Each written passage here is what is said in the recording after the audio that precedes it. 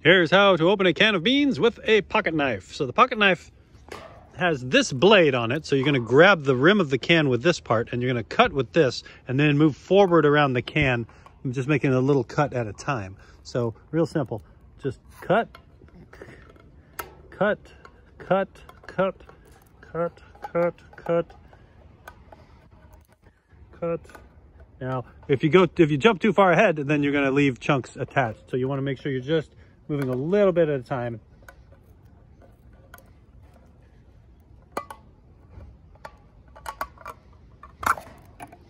And you can see that's hooking underneath and it's making a cut like that in the metal.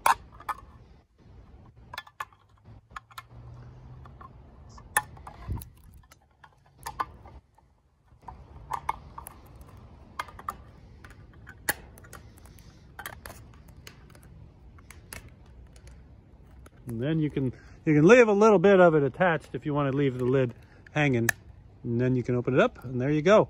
So that is how you open a can using a pocket knife. Ooh, yummy beans.